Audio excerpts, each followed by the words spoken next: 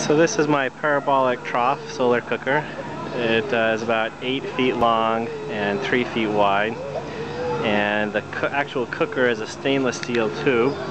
And we have some hot dogs in here. See how they're doing? They're sizzling, so it's pretty hot. This is some brownie batter I put in just to see what it would do. It looks like it's burning a little bit.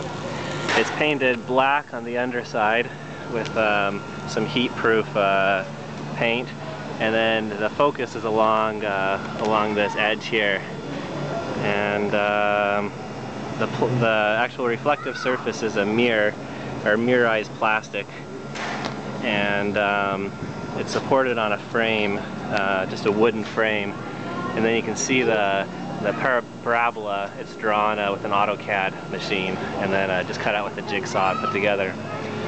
So this is my solar oven, and this is my boy.